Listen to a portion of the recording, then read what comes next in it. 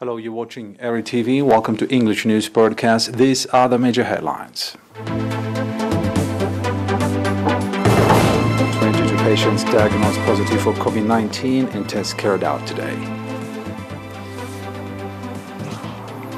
National Greening Campaign Day observed today.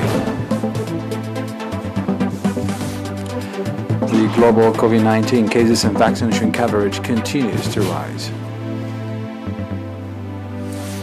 And Israel steps up attacks in Gaza with shells and airstrikes.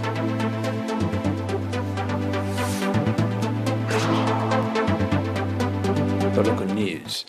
We have an announcement from the Ministry of Health. 22 patients have been diagnosed positive for COVID-19 in tests carried out today at quarantine centers in the southern Red Sea, northern Red Sea, central, Gash Barka, and Ansaba regions. Out of these, 9 patients are from the quarantine center in Asab, southern Red Sea region. 5 patients are from the quarantine center in Massawa, northern Red Sea region. 4 patients are from quarantine centers in Asmara, central region. 3 patients are from quarantine centers in Barantu 1, Hajar 1, and Aordat 1, Gash Barka region. The last patient is from the quarantine center in Aditaghalezan, Ansaba region. On the other hand, 15 patients who have been receiving medical treatment in hospitals in Central 12, Southern 2, and Ansaba 1 regions have fully recovered and have been discharged from these facilities. The total number of recovered patients has accordingly risen to 3,654, while the number of deaths stands at 12. And the total number of confirmed cases in the country to date has increased to 3,844. Minister of Health, Asmara, May 15, 2021.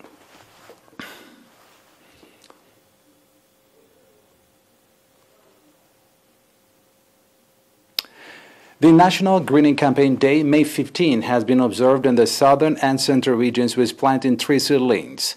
Stating that the tree seedling planting was part of the program of the Central Region's Green Campaign, Mr. Abraham Tekhlu, representative of the Forestry and Wildlife Authority, said that over 1 million tree seedlings are ready for distribution to various institutions for planting in the coming rainy season.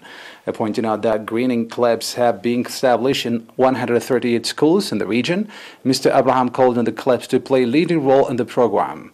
In the same vein, Director of Satrap School, Mr. Tsega Wilda Gabriel, said that in 2012 and 2013 academic year, green clubs have been established at 12 schools in the southern region, and that so far 2,500 tree seedlings of 14 types have been planted and are in good condition. Mr. Tsega also called on other schools in the region to follow the noble examples of Satrap School and establishing green clubs and promote the program. Satrap School has been awarded in 2015 for outstanding performance in the greening campaign.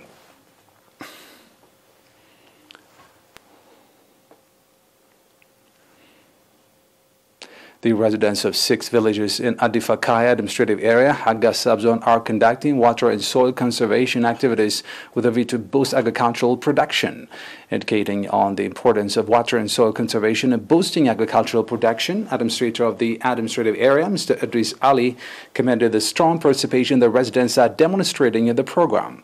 Pointing out that 400 people are participating in the program daily, Mr. Idris said that so far over 350 hectares of terraces have been constructed. The residents expressed readiness to strengthen participation in the program and called for the timely supply of agricultural tools and machineries. Adifakai administrative area comprises 6 villages and is resident to 2,341 people. Owing to the integrated effort conducted in the last 30 years of independence, the rate of prenatal visits by pregnant women to health facilities has increased from 19% to 98% nationwide. Speaking to ERINA, Mr. Ephraim Zibai, a representative of the Department of Family and Community Health at the Ministry of Health, stated that there were only 19 institutions providing prenatal care services throughout the country, and that now has reached 252. Stating that prenatal visits to health facilities have increased by 171% in the past 30 years, and that pregnant women conducted 4 to 8 times per prenatal visits as well as HIV/AIDS checkups. Mr. Ephraim said that HIV infection rate on women at fertility age has dropped to 0.2%, and the number of pregnant women delivering at health facilities has increased from 6 to over 71%. Regarding the treatment of fistula patients, Mr. Ephraim stated that rehabilitation center was opened in 2018 at Mandevra Referral Hospital with an objective of treating the health challenge created due to a breach in delivery, and that over 1,700 patients have been treated so far. Mr. Ephraim pointed out that out of the 2,069 women who underwent medical treatment in 2018, 2.9% were diagnosed for low-level womb cancer, whereas 1.8% for high-level and 1.7% for a very high-level womb cancer.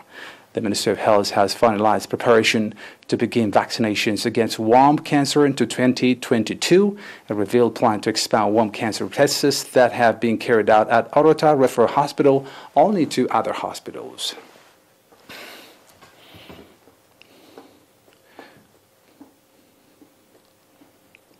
And now international news is next, after a short break.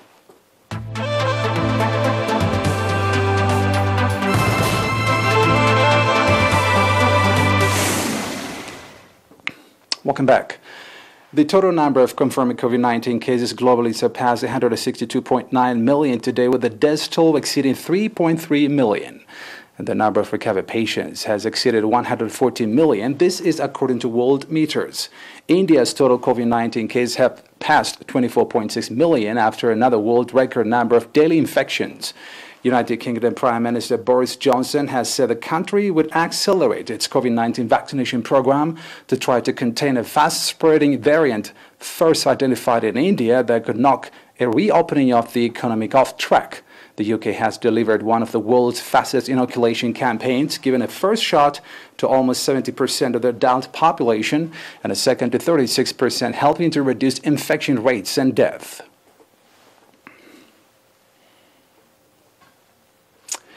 Israel's bombardment of the Gaza Strip entered its sixth consecutive day, with air raids hitting a refugee camp where at least 10 Palestinians, 8 children, 2 women were killed. Meanwhile, Palestinians today gathered in parts of the occupied West Bank to protest against continued Israeli occupation and the ongoing bombardment of the Gaza. Solidarity rallies were also being held around the world to mark Nakba Day, or the catastrophe, when the ethnic cleansing of 750,000 Palestinians by Zionist militias took place to create the State of Israel. At least 140 Palestinians, including 39 children, have been killed in the Gaza Strip since Monday. Some 950 others have been wounded in an occupied West Bank. Israeli forces have at least 13 Palestinians were killed. The UN has said it estimates approximately 10,000 Palestinians have left their homes in Gaza amid the Israeli offensive.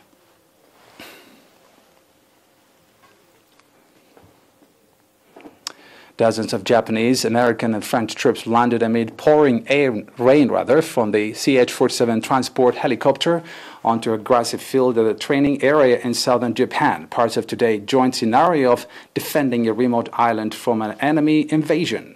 The three nations' first joint drills on Japanese soil, dubbed ARC-21, which began Tuesday, come as they seek to set up military ties amid growing Chinese assertiveness in the region. Japanese soldiers and their counterparts from the French Army and the U.S. Marine Corps also conducted an urban warfare drill using a concrete building elsewhere at the Japanese Self-Defense Forces Kirishima training area in the southern Miyazaki Prefecture. Around 200 troops took part in today's exercises.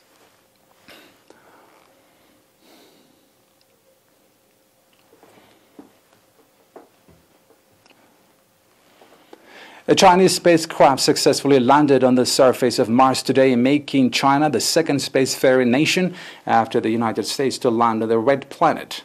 The Tianwen-1 spacecraft landed on a site in a vast planet known as Utopia Planitia, leaving a Chinese footprint on Mars for the first time. This is according to Xinhua.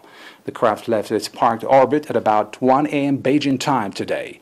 The landing module separated from the orbiter 3 hours later and entered the maritime atmosphere. It said the landing process consisted of 9 minutes of terror as the module slows down and then descends. Tianwen-1 was one of the 3 that reached Mars in February, with U.S. rover Perseverance successfully touching down in a huge depression called the Zajiro Crater, more than 2,000 kilometers away from Utopia Planitia.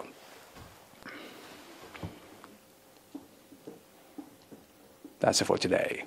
Thanks for watching.